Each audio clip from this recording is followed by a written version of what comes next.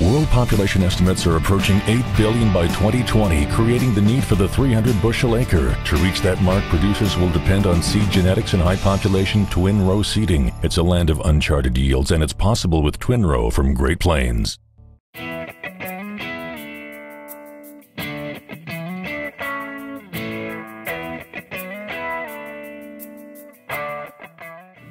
A few hours after heading to bed at midnight on the boat, I hear what sounds like unusual engine noises coming through the walls of the sleeping quarters.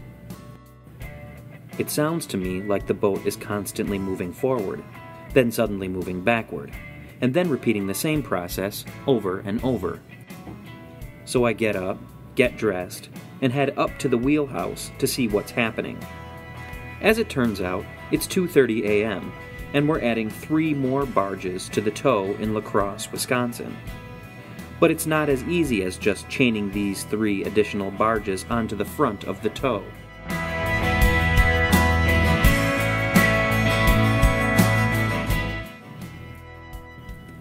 Because the out front barges need to be the proper combination of squares and rakes, the tow has to be split apart, and the 3 new barges, each filled with over 53,000 bushels of corn, are placed in the middle of the tow. This complicated maneuver project ends up taking about 3 hours of time from both our tow crew and a local crew that uses a tugboat to bring out the 3 barges. Over early morning coffee and breakfast at 5 a.m., we talk with the crew about the critical need for upgrading the upper Mississippi River locks, dams, and channels. If we're going to continue to be strong in export markets and add value to Midwestern-produced grains, we're going to have to make huge investments, and do it quickly. It's hard to believe how much grain needs to be shipped down the Mississippi River to keep the massive elevators in New Orleans working at full capacity. For example, one of the major grain handlers operates 3 export elevators in the New Orleans area. They load 700 to 750 ocean-going ships per year, with as much as 1 billion bushels of grain. Compared to rail or truck transportation, shippers save $600 million per year by barging grain to New Orleans for export. The ocean-going ships leaving New Orleans carry up to 55,000 metric tons of grain, or 2.167 million bushels of corn. It normally takes 3 days to load these bigger vessels with grain at the New Orleans grain elevators. A trip from New Orleans to Rotterdam typically takes 15 days, or a trip from New Orleans through the Panama Canal to Japan usually takes 32 days, compared to 15 days to the Orient from Portland or Vancouver. After a 15-day trip from Minneapolis to New Orleans, an ocean-going boat would be loaded with over 2 million bushels of corn for a trip through the Panama Canal to Chiba, Japan. With the ship moving at 12 knots, this 9,134-mile trip will take 32 days. So the difference in sailing time is 17 fewer days for corn that is shipped to Japan from Portland, Oregon.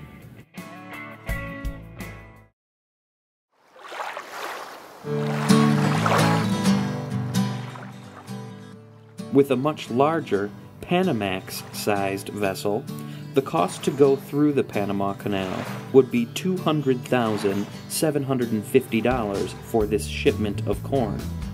This works out to a charge of 9.3 cents per bushel.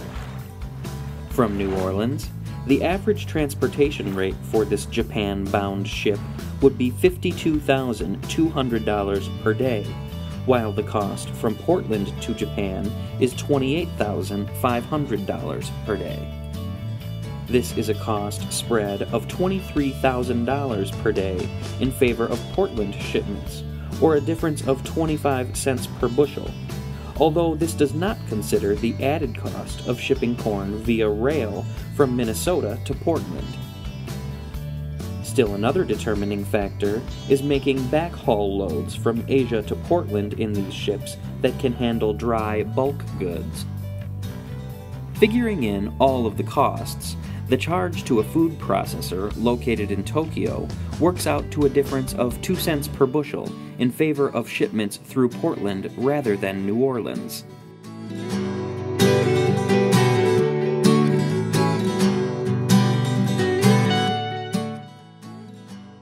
But the whole export issue is about to change, with new developments in ocean transportation that center around what's occurring with the Panama Canal. When a new Panama Canal channel and locks are finished in 2014, America will have the capacity to export considerably more grain to Asia.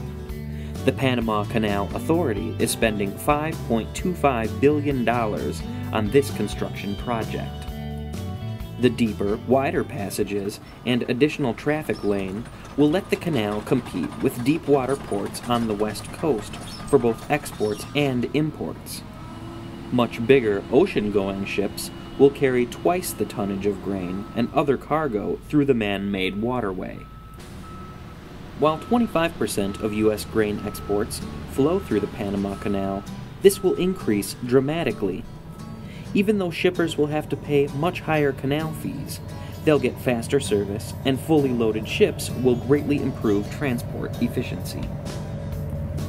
Yet a major concern is that the channel depths in many U.S. ports are not deep enough to handle the new Panamax-sized vessels that are considerably larger than the ships that currently navigate the Panama Canal.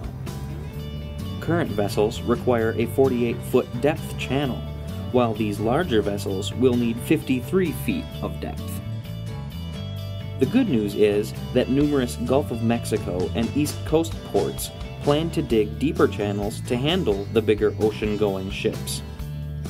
But with the majority of upper Mississippi River locks being only 600 feet long and limited capacity to handle more shipments, this makes me wonder how beneficial the new Panama Canal will be for U.S. grain exports. Other ocean ports may soon become major players in the grain and oilseed export market.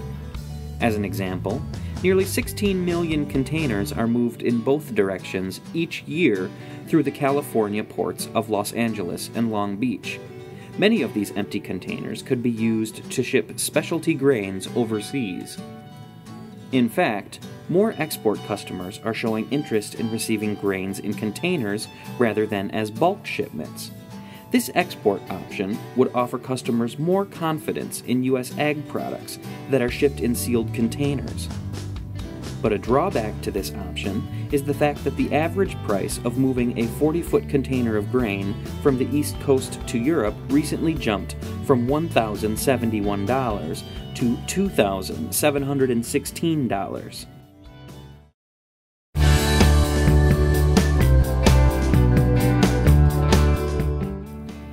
In 7 of the past 8 years, the world has consumed more grain than it produced. Experts are predicting the planet's farmers will need to double ag output by 2050 to feed the world's growing population. To get this job done, much larger amounts of grain must be transported down the Mississippi and other rivers for loading onto bigger ocean-going ships. This means billions of federal government dollars will have to be spent on the more than 24 locks and dams located between St. Paul and St. Louis. An example of what lock closures can mean to grain growers is taking place in the Pacific Northwest. 8 locks located on the Columbia and Snake River system in Washington, Idaho, and Oregon will be totally closed for up to 14 weeks in late 2010 and early 2011 for maintenance and repairs. Some 16 billion tons of grain, valued at more than $17 billion, move through these locks in a year's time. It is certain that the closure of these 8 locks will have a serious impact on the area's wheat and barley growers as their crops make their way to 3 Pacific Coast elevators and then on to millions of overseas customers.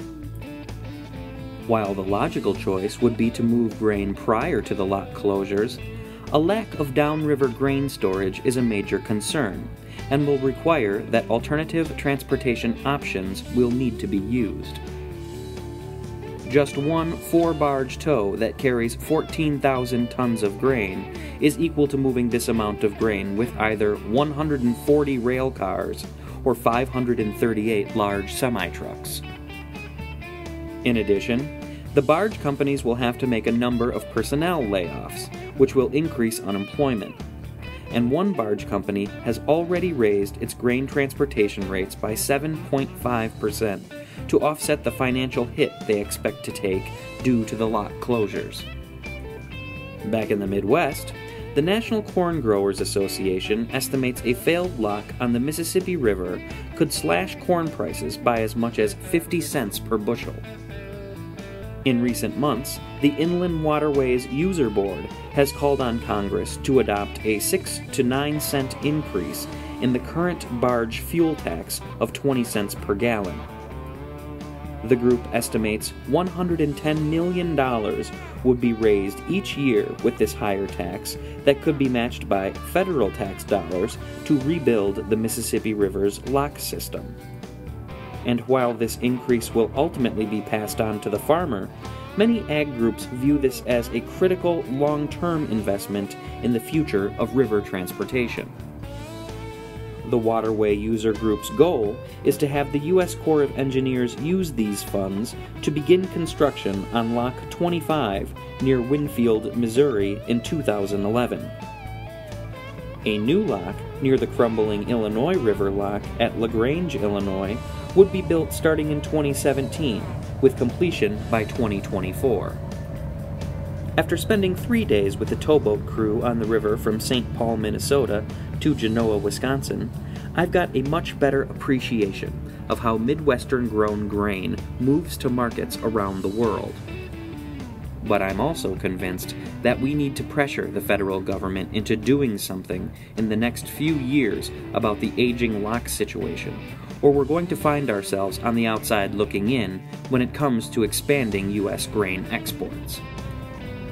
If we're going to double yields over the next few decades, we've also got to invest in new facilities to get these valuable grains to market around the world. And we've got to quickly come up with a plan to make this happen before it's too late.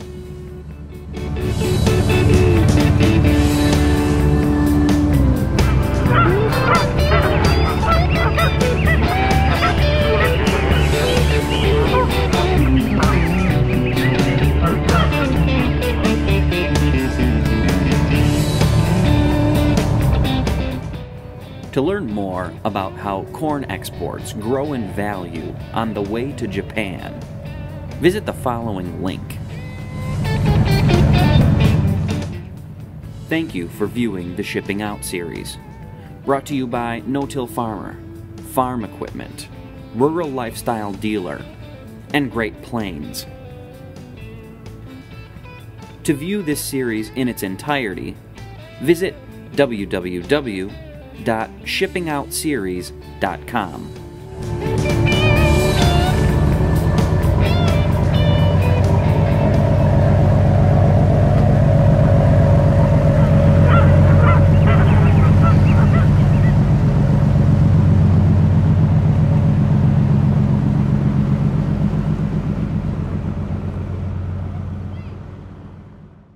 Population estimates are approaching 8 billion by 2020, creating the need for the 300 bushel acre. To reach that mark, producers will depend on seed genetics and high population twin row seeding. It's a land of uncharted yields, and it's possible with twin row from Great Plains.